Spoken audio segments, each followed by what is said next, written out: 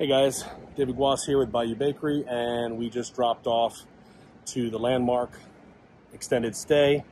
19 different bags for 19 different families as their numbers have increased. So we are trying to keep up with them. So we are doing groceries as we said before.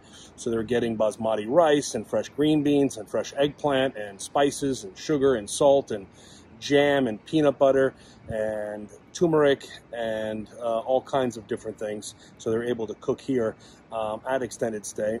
So this is the extended stay Landmark. We just dropped off our largest delivery to date, which was for 19 different families, averaging 4 to 5 people per family. So we appreciate all your support. We couldn't have done it without you guys. Once again, the Bayou Bakery support team, all of you have been so gracious, and we thank you.